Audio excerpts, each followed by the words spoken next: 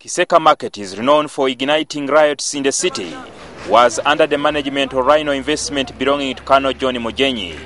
Vendors in this market petitioned the president, demanding that they be allowed to manage their own market. This in turn led to the cancellation of contract between Rhino Investments and the then Kampala City Council.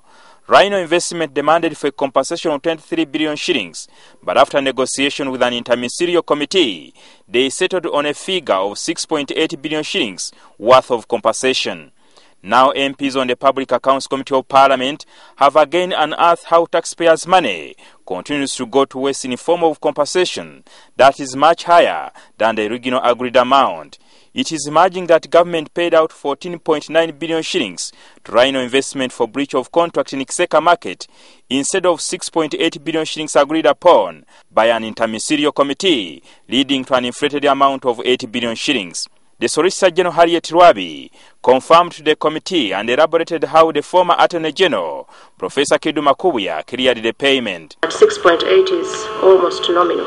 So they call upon His Excellency the President to intervene and authorize that they be paid an additional 8.1 billion, bringing the total to 14.9. Therefore, I have considered the complaint of Rhino Investments Limited and hereby approve payment of Uganda shillings 8.1 billion to Rhino Investments Limited. So the Attorney General, on receipt of this letter, considered the matter and handled it. Even after an extra 8 billion shillings was paid out, no taxes were deducted from the company. This breakdown is never availed. If it had been availed, certainly we would have recovered the taxes. Can a financial manager like you really go ahead and sanction payment without even a blink of the eye?